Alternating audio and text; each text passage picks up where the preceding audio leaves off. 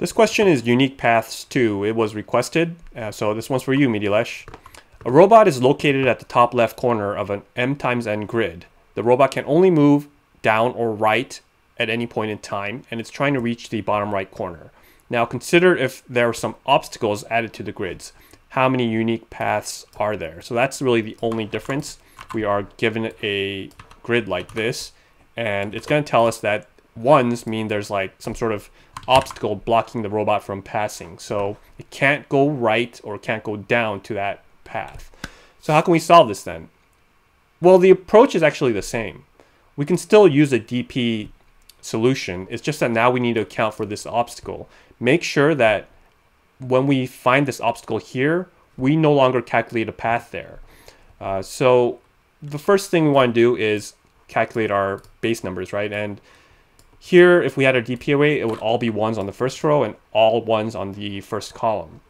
But if there's an obstacle here, say there was an obstacle here, then the number of paths there should be 0, right? There can't be any path there. And on top of that, there can't be any path underneath that either. All the rest should be zeros as well. Same with up here. If there was like a 1 here, that means that this would have to be 0 and this would have to be 0. And after that, really the only thing is to account for those 0 numbers and still sum up the cell on top and the cell to the left. Only difference being if there's an obstacle there, then we make that a 0 and we just continue our algorithm. And that's really the only difference. So let's first initialize some variables. We'll have m, which is going to be the length of obstacle grid. And we'll have n, which is going to be the length of obstacle grid first array. So these are the columns essentially. Now we want to have a DP array, right? And the DP is just going to be a list of lists. So say for the columns, it'll be 0 for in range of n. And we want a list for each one for whatever in range of m. So great, now we have our DP array. And we want to first calculate the first row and the first column. So keep in mind that this obstacle grid is going to be what allows us to know if we should stop. So we're going to build these up. Say we'll start with 1, 1, 1. But just check every single time to see if there's a 1 here. And if there is, since all of these are already zeros, we'll just break there and say that this was like a, if this had a 1 in here, this would actually be 0, and everything to the right of it would also be a 0. So for, let's say, the columns, we'll say for C in range of, let's see, n. What are we going to do? We'll say if obstacle grid, I'm going to copy paste that. If the first one, C equals 1, then we'll just break our loop. We'll just break out of it. Otherwise, we'll make it a 1, just like before. Just say 0 and C, make it equal to 1. And all of them should be 1s, right? Because there's only one distinct path there. Now we'll do the same thing with the first column. We'll say if the first column 0 equals 1, we break it. Otherwise, just make R0 equal to 1. So now we'll have, in this example, all these would be the same. It would just be all 1, 1, 1, 1, 1, 1, like this.